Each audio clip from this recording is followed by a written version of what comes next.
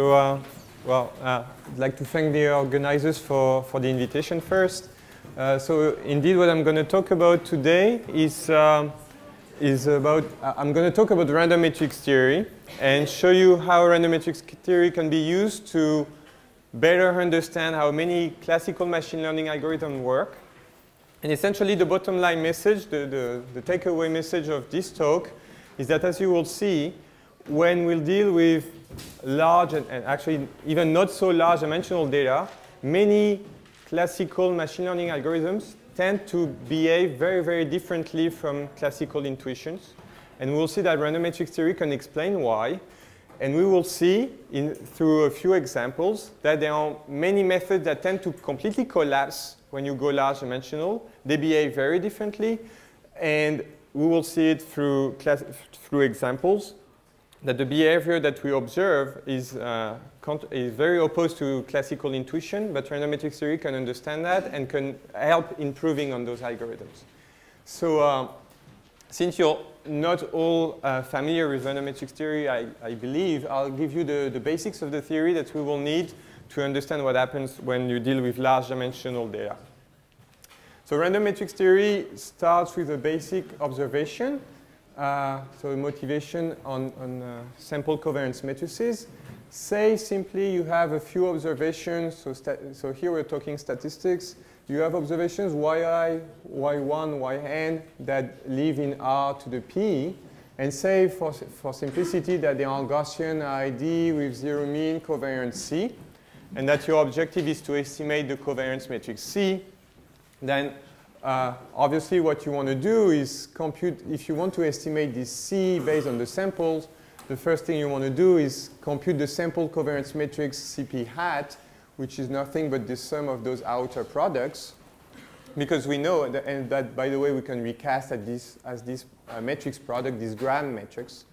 And we want to do this for a simple reason, which is that because of the law of large numbers, the strong law of large numbers, CP hat converges almost surely to CP when you have a lot of data, when n goes to infinity. So we all know this. And so in particular, for any matrix norm, the difference between those two objects tends to 0 as n goes to infinity. Well, random matrix theory starts with the observation that what I call n going to infinity is actually more than just n is much greater than 1. It actually means that n must be much greater than p the dimension of the samples. Why? Because if you instead ask for p and n to go to infinity together in such a way that p is of the same order of magnitude as n, which for us is like p over n goes to a constant c that is not 0, then this is not true anymore. CP hat does not converge, at least in a spectral norm, to CP. And the question you may ask is, if CP hat does not go to CP, where does it go?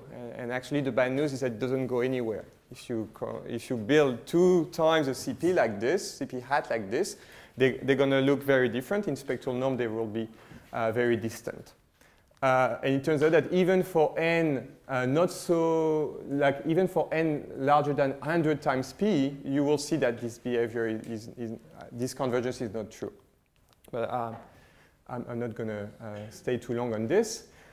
So we cannot say much about CP hat itself, but we can say a lot of things about its spectral properties, in particular about its eigenvalues. So one of the things, and that's how random matrix theory started back in the 70s, we can specify what the eigenvalue distribution of CP hat will do.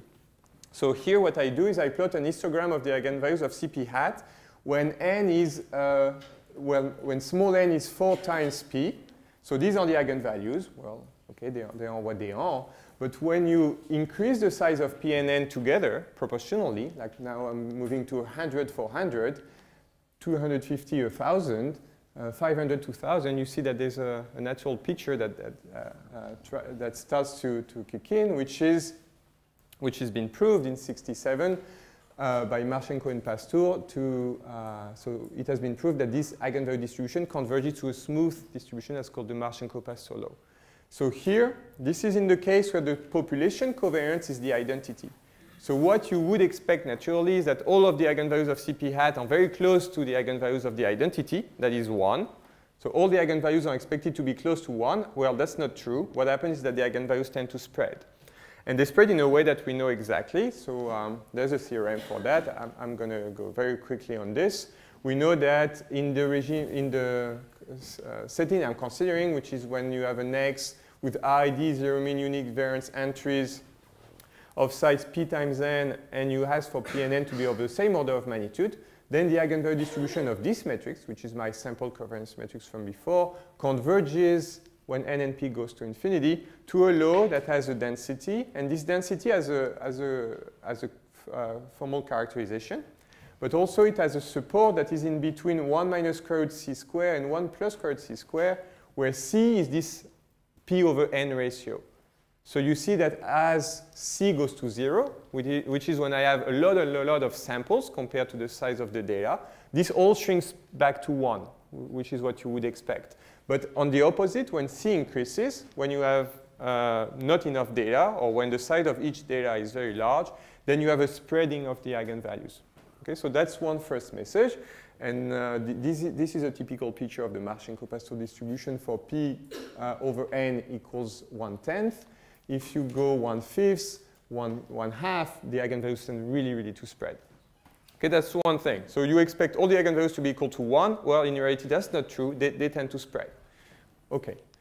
So why do we care? We care because we still try to estimate the the population covariance matrix. And so the question is, okay, the eigenvalues are not well estimated. What happens to the eigenvectors? So first thing, assume that now I have a structure in my covariance matrix, so estimating the identity is not interesting. So say you have a structure. So CP is the identity plus some information carried in a low-rank matrix P. So say you want to do PCA, and the information is inside this P. You want to retrieve P. Then you use the sample covariance matrix. What happens?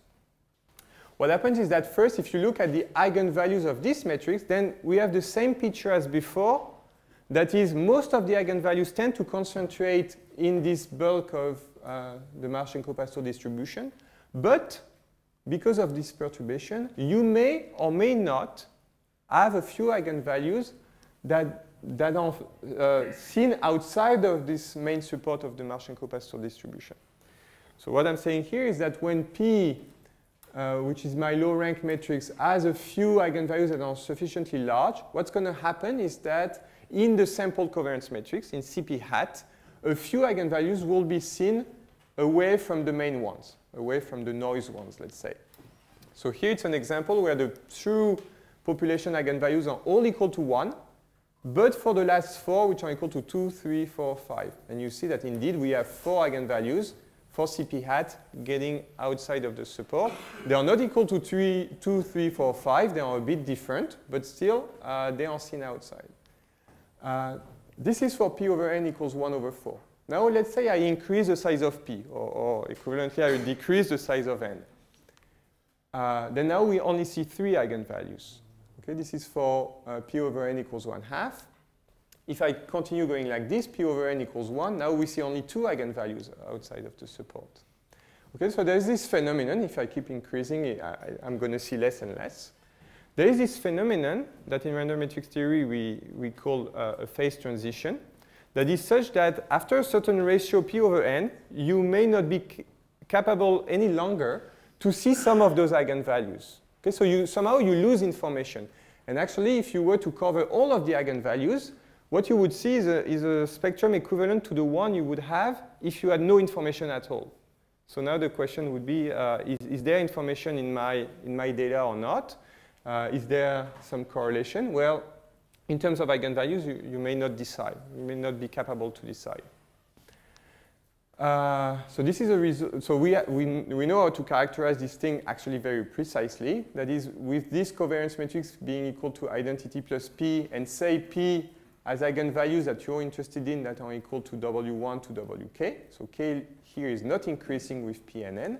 Then we know exactly how to characterize the eigenvalues of the sample covariance matrix associated. And this is here that you have this phase transition phenomenon.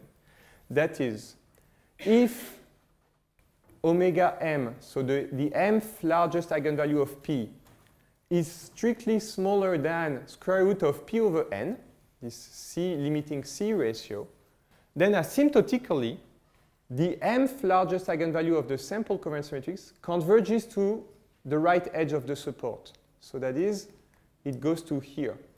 It's not going to be seen outside. Okay.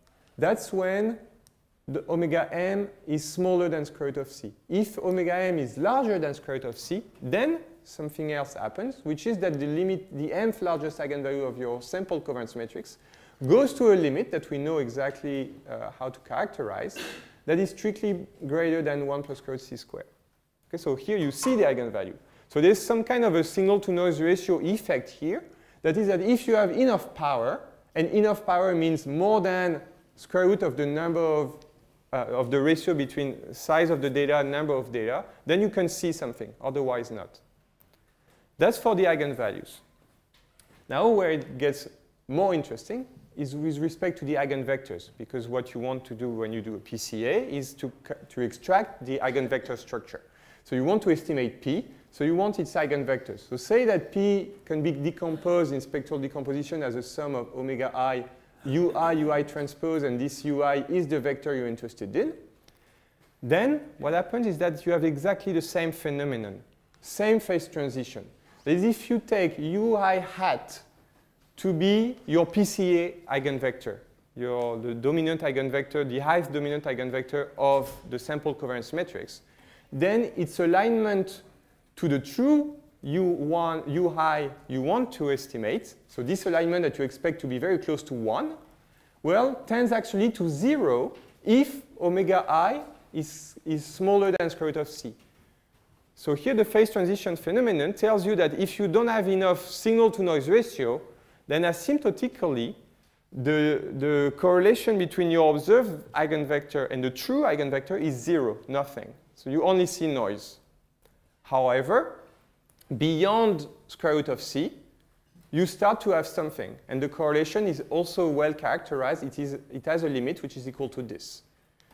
This limit being very close to 1 when c goes to 0, meaning when n is very, very large, which is a classical regime, or when omega I is very large, which is when you have a strong power in your data. Okay? So that's all I want you to know about random matrix theory. Okay? There is this phase transition phenomenon. So we don't have the eigenvalues we expect. We have something broader, but they converge somewhere. And you may or may not see the information you expect to see. And when you do a PCA, well, sometimes it's only pure noise. But if you exceed a certain threshold, you start to see something, and the correlation with what you expect is something we can predict. Okay. We're going to use this to predict the performance of machine learning algorithms, such as spectral clustering, exactly with the same arguments, but a bit more difficult. So just to show you a picture for this thing, for this correlation, projection. Okay, in red you have, so here it's the value of the population eigenvalue W1 you want to estimate, sorry, for which you want to estimate the eigenvector. When W1 is below a certain threshold, you have an asymptotic 0 alignment if you compute ui hat over u high. And beyond this threshold, you have something that gets positive and all the way to 1 when omega I increases, okay, like I said.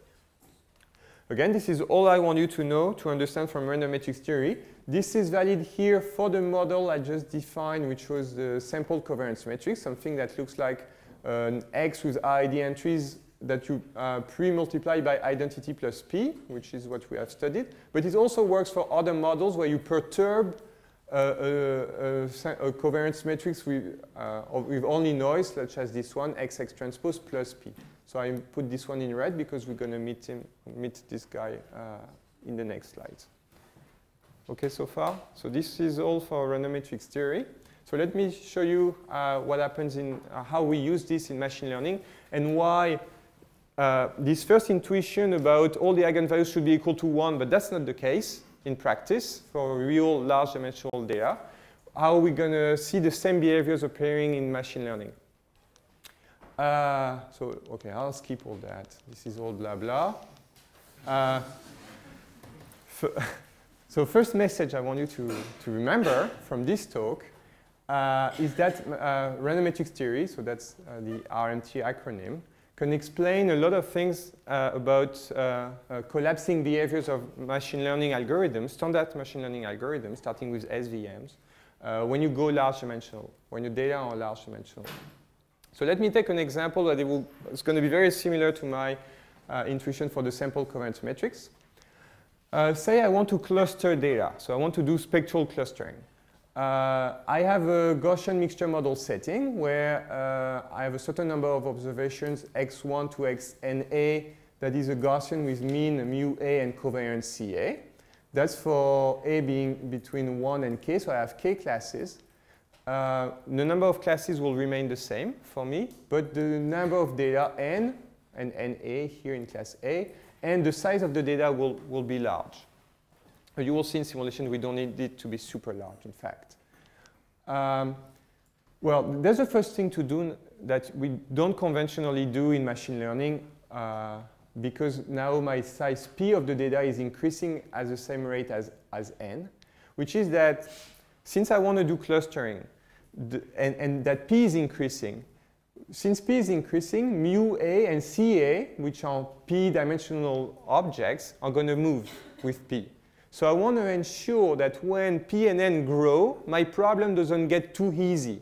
That is, I don't want the means and the covariances to be more and more and more different from one another when P increases. So I need to ensure what I call a non-trivial setting where the distances mu A minus mu B and the distances between the covariances, so here it's going to be through the trace or through the trace of the square, as P grows, I don't want those differences to be too large. Or opposite ways, I don't want them to be too small, otherwise the problem is impossible. So I don't explain that, but you can, well, there are reasons to show that what I call non-trivial is when the distances between the means are of order big O of 1 when P increases, and same thing for the traces, trace of the square. You can control those things. So I impose that. I impose that when things go large, my problem doesn't get too easy or too hard. This is with those assumptions. Okay. Now, here's what happens. According to spectral clustering, so I want to cluster those data in a non-supervised manner. So spectral clustering, what you do is you compute a certain affinity matrix between the data. So here I call it K because it's going to be related to a kernel. So I compute this kernel, this matrix K of size n by n with entry ij being the affinity between xi and xj. And what usually people do is that they take this affinity function to be a certain function of the distance between xi and xj. So here the Euclidean distance. And f is going to be in general decreasing so that when the objects are close, you have a strong affinity. When the objects are far, you have a weak affinity. So what you expect to have, and this is in the intuition from the first articles on this, what you expect to have is that if the data are well clustered already, so if I organize my matrix according to classes, then on the block diagonals, you expect to have a strong affinity. And on the half diagonal elements, you expect to have a low affinity. So what you should have is a matrix with almost zeros outside of the main diagonals and strong values here close to 1, actually, if you take a decreasing exponential, as everyone does, close to 1 on the main diagonal, so that, I didn't show it here, so that the main eigenvectors of K will translate this information. And the main eigenvectors will be vectors of zeros and ones according to each of the classes, so that when you cluster your data using the eigenvectors, you recover the classes. This is the picture you want to get. Now I'll show you that in practice, this is not what you get at all. So here is what you get. Here I took two Gaussians, very simple setting, two Gaussians with mean plus mu or minus mu, and same covariance. And the mu is whatever, such that the mu1 minus mu2 is going to be big O of 1. I take a Gaussian kernel, like everyone would do. And on the left, what you see is what the kernel matrix, the affinity matrix, looks like when P equals 4. So when the data are small dimension. And on the right, when P equals 400. So what we anticipated from the previous slide is that you should get some picture like this, almost zeros of the diagonal and strong values on the diagonal, which is indeed what you get when P is small. When P is large, you don't get that behavior at all. When P is large, all the values in K are actually the same, almost the same. But, so it looks like spectral clustering is not going to work. Because if you have a picture like this, how can you cluster that? There is no information. Well, what I show you on the right of K is the second eigenvector of matrix K. So here you indeed have a behavior with two different values for the eigenvector entries, depending on which class you're in. And on the right, surprisingly, you still have this behavior. So I told you that all the entries of K are asymptotically the same, apparently, but spectral clustering still works, which is quite surprising. Well, actually, this can be proved. It can be shown that that's actually very easy, that under my non-trivial growth conditions, so when my problem doesn't get trivial, well, you can prove that the distance between xi and xj, no matter the class of I and j, tends to a constant tau, and that's, again, irrespective of the class. And that's the same constant for everyone, as long as xi is different from xj. Okay, so you bringing those Gaussian mixture model, different means, different covariances possibly. If you are under my non-trivial growth rate setting, all the entries are going to converge to the same exact value.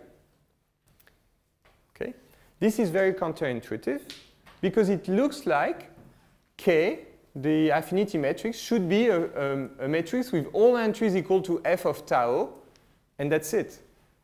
So how do you cluster the data based on a matrix which has only the same entries? Well, it turns out that you need to look at things a bit more closely.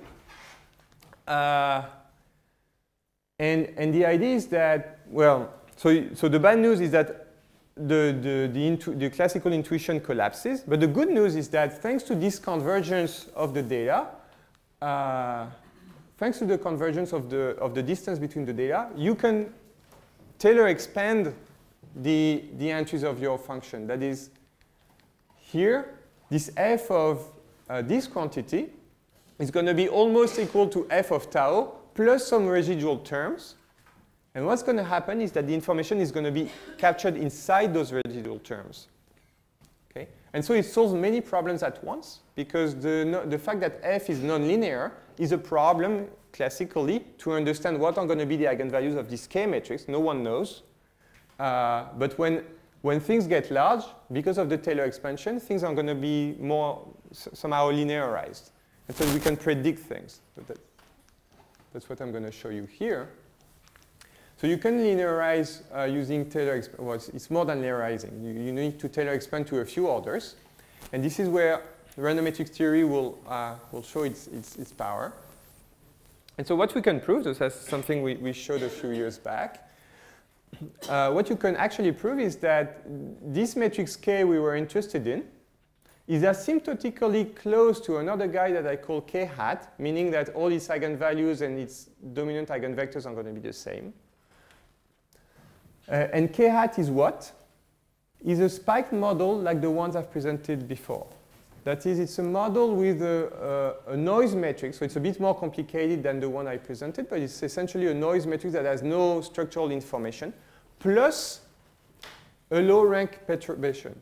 And this low-rank perturbation has entries that are smaller in amplitude, because it's in the Taylor expansion, but because of some sort of a collective effect, it has a norm, a spectral norm that is equivalent to the norm of the noise.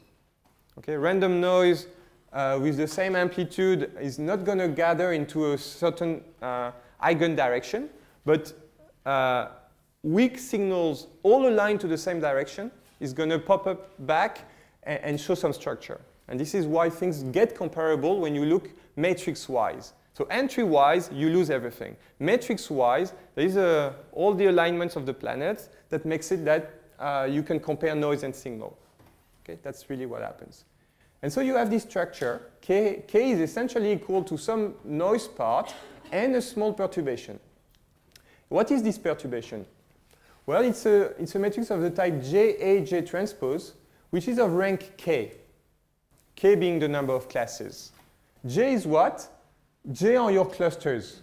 J are the information. J is a matrix with columns J1 to JK, and JA is a vector with zeros and ones. So that's what you want. If I give you J, you have the solution to your problem.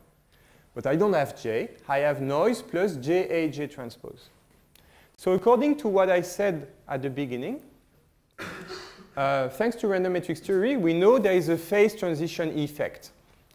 A threshold beyond which there's going to be a positive alignment between the eigenvectors of this guy and the eigenvectors of this guy, which are what? Linear combination of your classes. So what you want to have as an information is retrieve those zeros and ones. Well, what you're going to have is noisy version of that. Noisy versions of that, if and only if you exceed a phase transition. Okay? And this phase transition, I told you before, is related to the fact that the eigenvalues of this guy also have to be much larger than a ratio between the number of data and the size of the data. Okay? So what is the power in this? It's inside this A matrix, and this is where it gets very interesting, is that the A matrix captures the information about the distance between the means, the trace of the difference between the covariances, the trace of the difference between covariances square, which are exactly the object I showed you before, that I had to control, and much more importantly, functions of the kernel only at the point tau. So it's as if everything that happens to your data in terms of clustering is going to be linked to the first three derivatives of the function f in tau.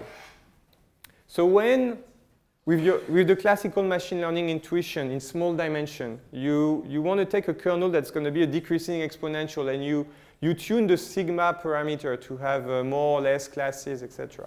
Well, what I tell you is that when you go large dimensional, this intuition is not true anymore. What really happens is it only depends on what happens at tau and the derivative of f at tau. So if you take a decreasing exponential and a polynomial of order 2 having the same derivatives at tau, you have the same performance of spectral clustering, which is something we can see in simulations. Okay, so everything boils down to what happens at tau. Okay.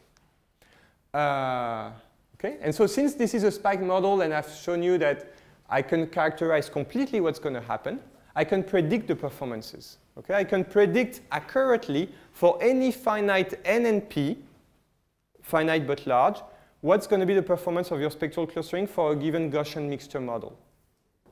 Right? Which is nice because due to the nonlinearity in F, usually it's a difficult problem. Here I have the solution exactly. Okay, but where it gets even nicer and very surprising at first is that all that is valid for Gaussian mixture models. Well, it turns out that it's surprisingly a surprisingly good fit to real data. So here, these are the eigenvalues you would get if you try to do a spectral clustering of MNIST with those three images. So here, the images of size 28 by 28, so that's a vector of size 784. When I take the data row, I don't pre-process them. And I take 192 versions of those. So that's a 64 zeros, 64 ones, 64 twos. I do spectral clustering. I look at the eigenvectors. This is the eigenvalues. This is what I have. Okay, so you have indeed a bunch of noisy eigenvalues and a few ones that get outside. Now where it gets very interesting is that if I were to design a Gaussian mixture model having the same means and covariance as the zeros, ones, and twos, and I design my a kernel matrix and I retrieve its eigenvalues, this is what I would get. So in white, those are the eigenvalues of a K matrix I would have obtained if instead of using MNIST data, I use Gaussian mixture models with the same means and covariances as the zeros, ones, and twos. Okay, and you see that the eigenvalues are very closely matching. Okay, less and less as you go down, but the first ones are accurate matches for those of the real data. But it's even better when you look at the eigenvectors. So these are the first 4 eigenvectors of the MNIST spectral clustering. As you see, there is information. You see the noisy plateaus. And so in red, this is what you have in real. And in blue, this is what you would get if, thanks to the theory that I developed. So thanks to under the assumption that everything is Gaussian with the same means and covariances. So what you see, the dark blue line is not the average of the red one. It's what you would get with the theory. And so again, it's a perfect match. If you go in 2 dimensions, so if you look like at eigenvector 1 versus eigenvector 2, or eigenvector 2 versus eigenvector 3, this is the cloud of points you would get. And this is what the theory will tell you if you were Gaussian. So again, it fits pretty well, okay, which at first is very surprising. But we will see, if I have time at the end of the talk, that this is no longer surprising now. So that's one thing. So we understand now how, we're using random matrix theory, how some algorithms behave when you go large dimensional and why they tend to behave very differently. Here I'm going to show you an example, a very nice example of an algorithm that doesn't work usually, that tend to actually collapse when you go large dimensional, and that we can now reassess and improve using random matrix theory. So, okay, I'll skip this one. Well, okay, no, maybe I'm not going to skip it. Just because we stick on kernels. So I told you that the information about the kernel is inside f prime of tau, f second of tau, and we have an explicit formula for how things behave.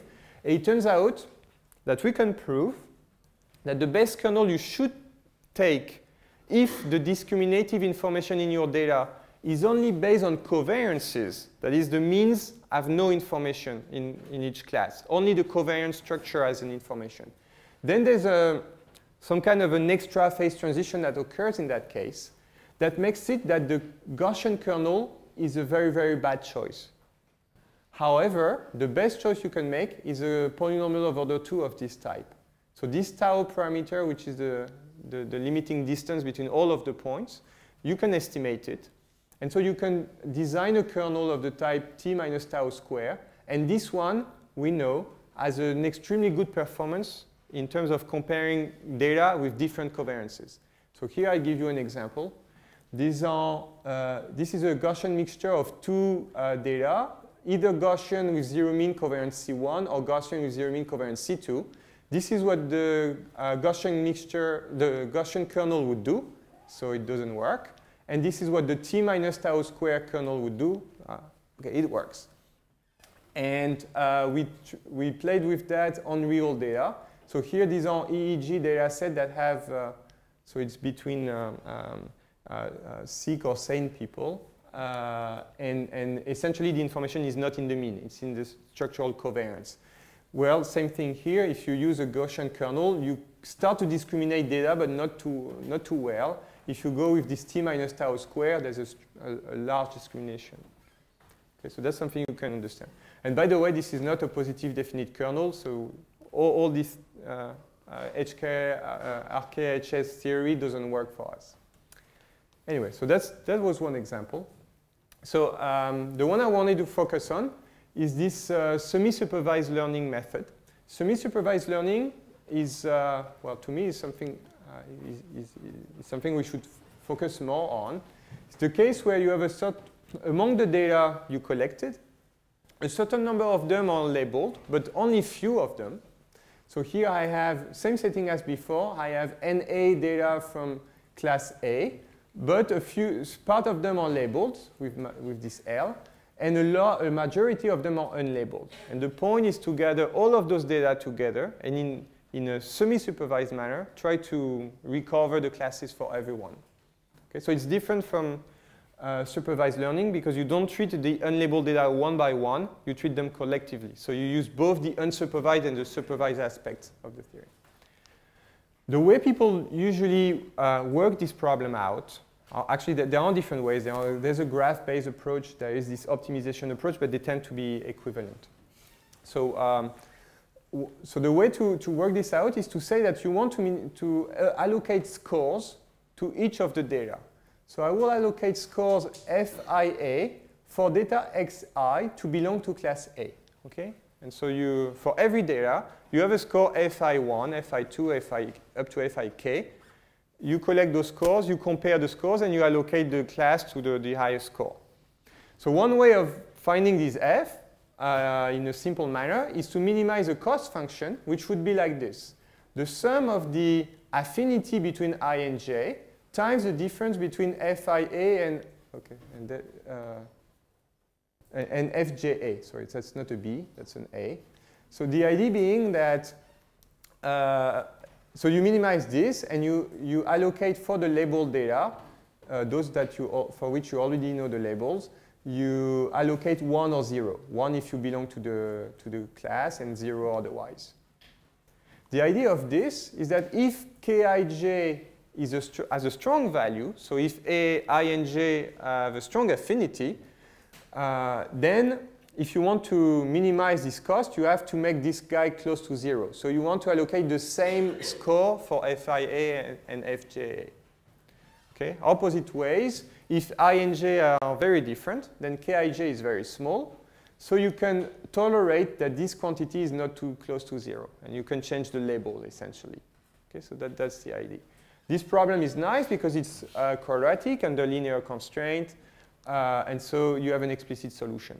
So what it tells you is that the scores for the unlabeled data should be a function of the scores for the labeled data through a given kernel here that depends on the K matrix. Okay. Well, it turns out that, and it's been shown repeatedly, that this method doesn't work so well on real data. I'll show you why. So what you expect, okay, based on what I've said, what you would expect is something like this. When you look at the scores to belong to class 1, for all of the data, say I split the data in class 1, 2, 3, the genuine classes, and I subdivide into labeled and unlabeled, then for those guys that truly belong to class 1 and that are labeled, I associate the score to 1. And otherwise, I associate the score 0. Okay. And so what I expect is that the guys that are very close to my labeled data, because they belong to the same class, should have a score that will be very close to 1 when I solve the optimization problem. Okay? Otherwise, the scores will be close to 0. That's what I expect to see. Same thing for class 2. High scores for the guys that belong to class 2 and low scores for the others. Same thing for class 3. And the probability of error will be whenever there's a crossing here. Okay, because at the end of the day, I compare the scores of this guy versus this guy, and the winner is the highest one. Okay, that's what you expect to see. Well, here's what you see in practice. So on the left, if you look at the left part, this is the same picture, but for real data. So here the scores are indeed at 1 and 0 for the labeled data, but then the rest is all a big mess of all almost equal scores.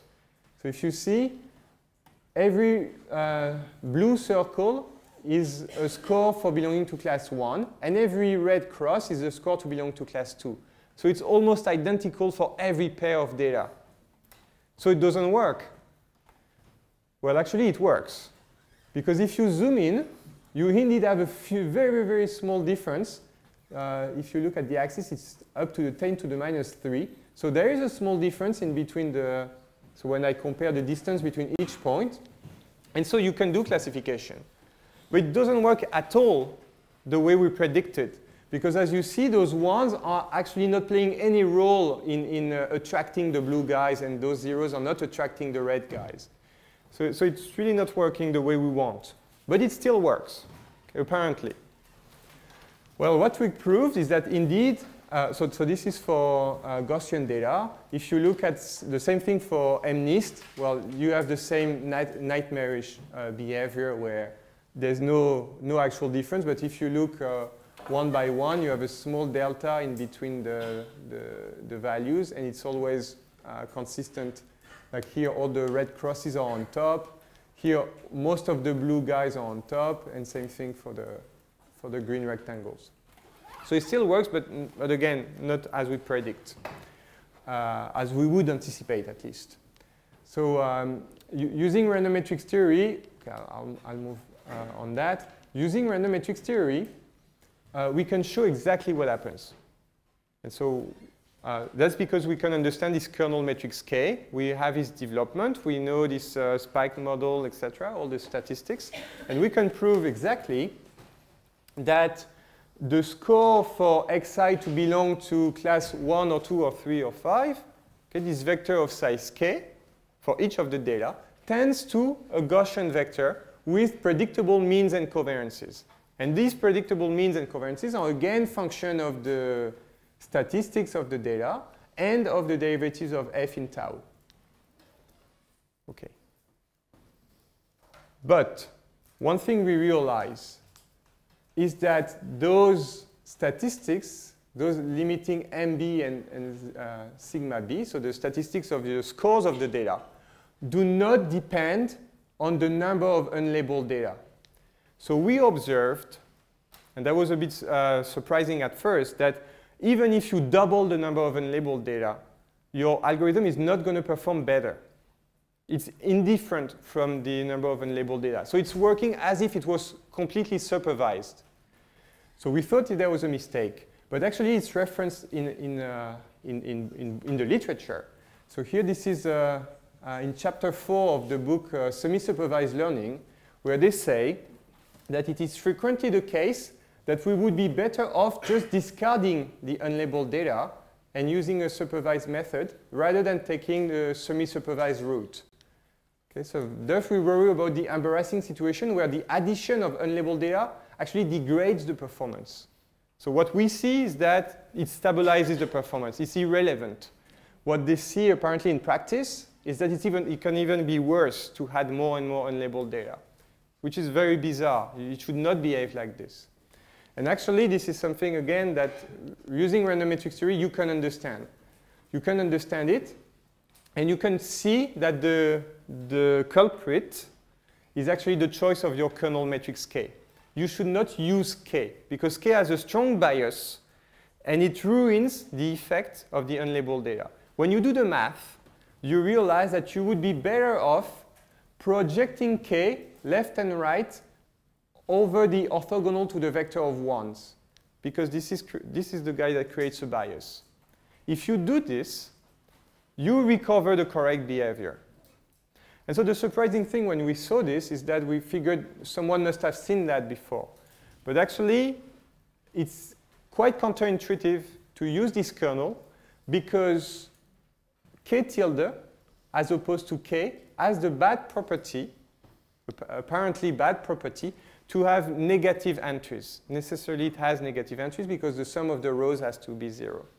And so from a finite dimensional intuition, from this intuition I mentioned at the very beginning, you don't want this to be negative because the optimization problem will have a solution which is having minus infinity or infinity for all of the scores.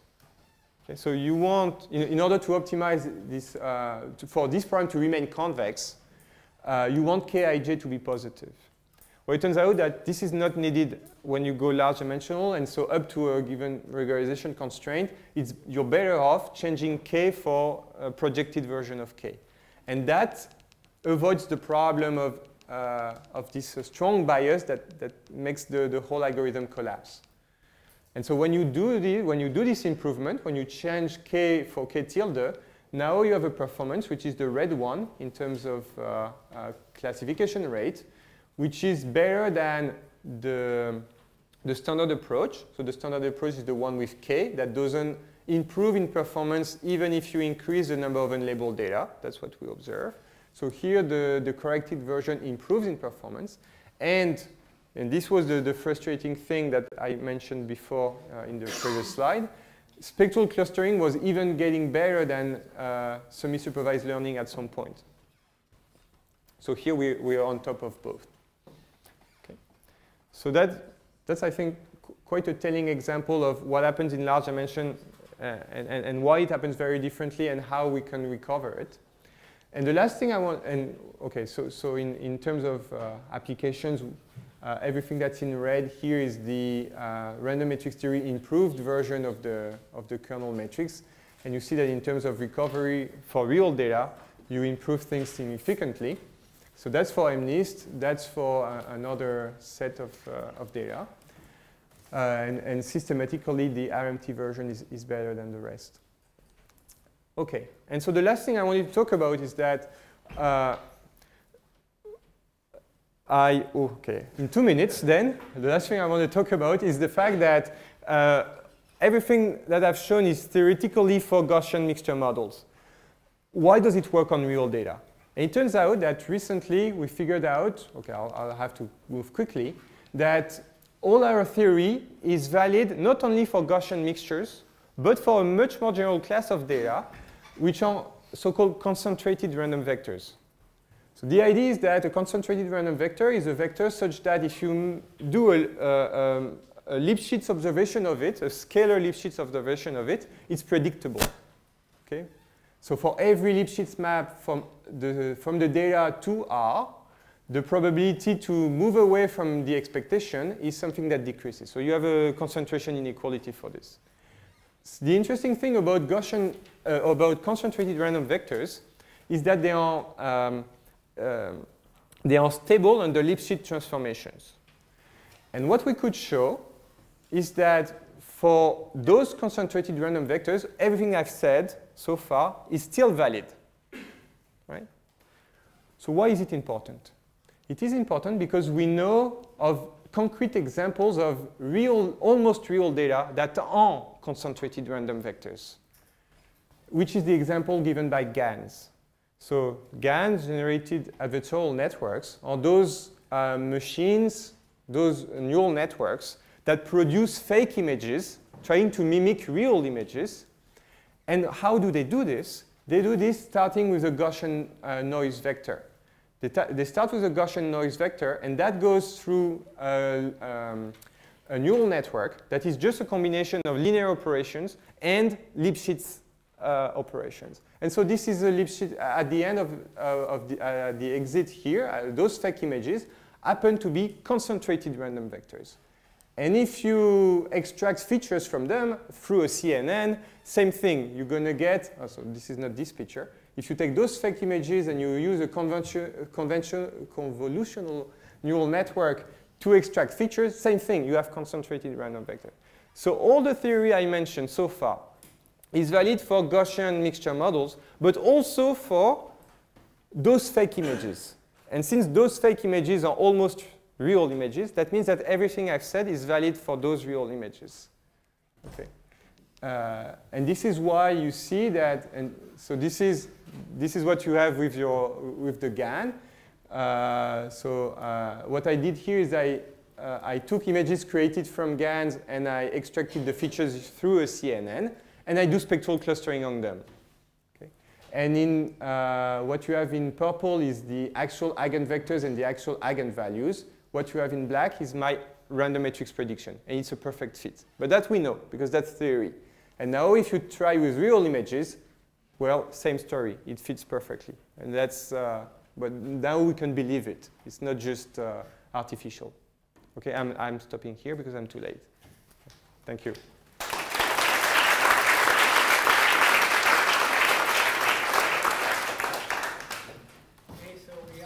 Only for one question, and the other questions will be at the break. One question.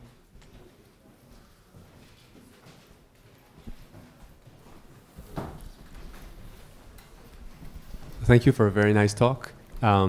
So several times you mentioned that the results that you obtain are under specific growth conditions.